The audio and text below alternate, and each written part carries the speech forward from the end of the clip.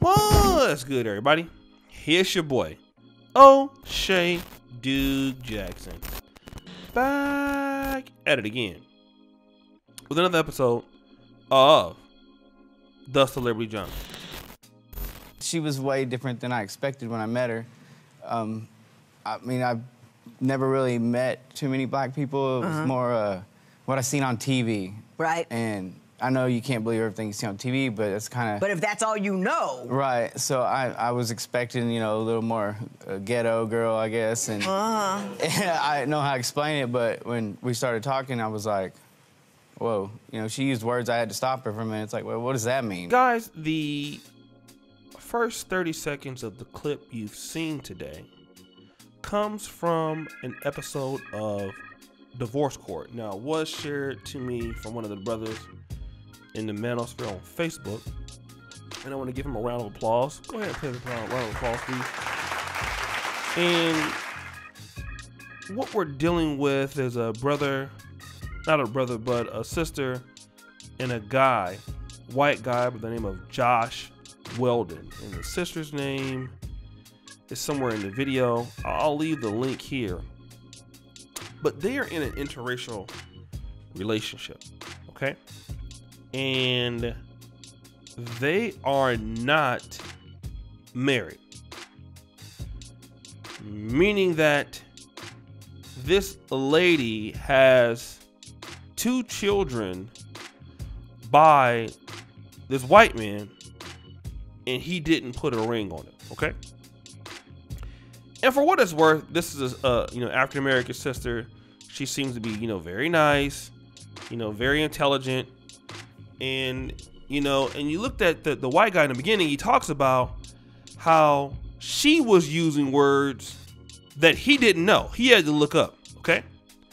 Which shows me that she actually leveled down dating this Bl-ack, okay? This guy was dumb in comparisons to her, unaccomplished in comparisons to her. But in my opinion, because she thinks that, he's a white man, she needs to deal with him. Not only are we going to find out that, he's prejudiced, he's also racist, okay, against blacks. Want to know how we can prove it? Let's go ahead and play that clip. We were watching a show or a movie, and we're sitting on the bed just watching a movie, and he says there was a situation where 2 white guys started chasing a black guy, and he says, oh, they're about to get that in. Okay, so you heard that where he uses the N-word, okay? She's acting like she's shocked, all right? She can't believe it because, again, since, she's a black woman and, the white guy is dealing with her, she feels like she is exempt. Now, obviously, if you watch the whole video, she knows this is how this guy feels, okay? Whenever he introduces her, he has to introduce her as his black girlfriend. His family don't like her. So she already knows how he feels about black people, but it doesn't matter because he's a white guy, right? And I want to play the clip where it proves that, he grew up, around people that didn't like black folks, right? Are racist, and what he thought about using the N-word. Let's go ahead and play that. Where you come from, do you use that term freely? I mean, it was used pretty often because most of my family, they're kind of not really racist, but they're prejudiced of some sort. And growing up like that, it wasn't any big thing using the N-word, Now, for the rest of the video, I want you guys to go and click at the first comment pinned to the top. I'll put that there.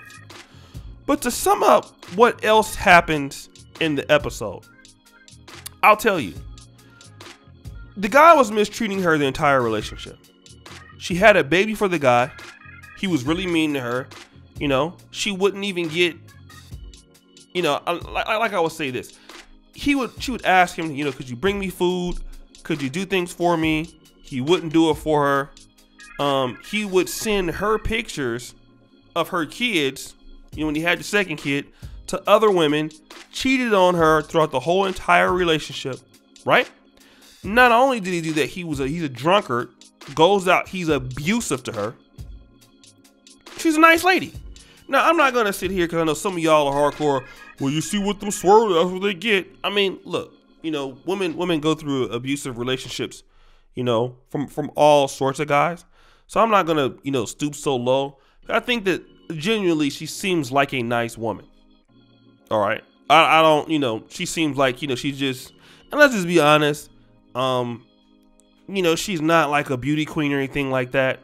So, of course, she's trying to get in where she can fit in.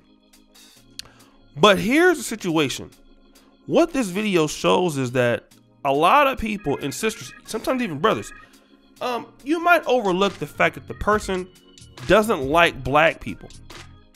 As long as they're not being racist or mean towards you, then you probably can accept it. Then there's not so much of a problem. But see, the issue comes in is when that anger and vitriol goes towards you. The guy even said he saw text messages that he sent his wife or his girlfriend. Meanwhile, he never married her, right? He calls her the black baby mama. Now he does talk about being married before. He's married to a white woman before for 15 years, but he won't marry her. Okay? He'll have babies by her, but he ain't gonna marry her. All right? And he said he saw the messages that he sent to her, and that, he felt so bad. He felt so ashamed of himself. He's begging for another chance. And do you know what? At the end of the situation, she gave him another chance. They're still together. At least at the time of this, they're still together. Because why? Here you have a sister dealing with low self-esteem, having kids by the white man. Sometimes, having children that are mixed race is an achievement. But at the expense of what? Being abused by a man who is not educated, by a man who is not bright, by a man who's not even intelligent, by a man that, you have more going on, it seems, than he does. This man is, saying that his friends were, skinheads, and his friends were in the Klan, and you're walking into homes, you're seeing Confederate flags, but you're accepting the abuse. And now you're upset because it's coming towards you full circle. But then I have to ask, how many other sisters are doing this? You saw some sisters dating the Proud Boys. And so this is the thing, I'm not saying that obviously that all interracial relationships are like this, because I'm sure that there are men that are non-black that are very nice to their women, and just like anywhere else. But for those women that are in these relationships, where's the level uppers for this? Because the situation is you get what you can negotiate in life. All right.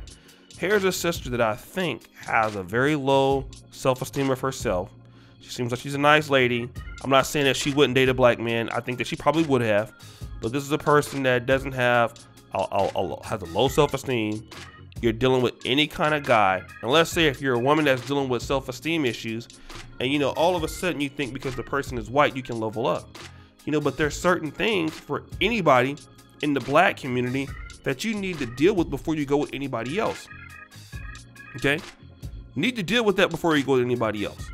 From what I'm seeing, a lot of people have problems with that.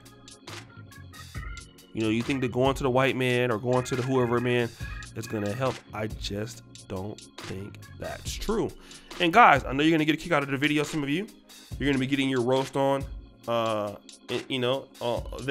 But, I really appreciate you guys for coming to the video, checking us out today.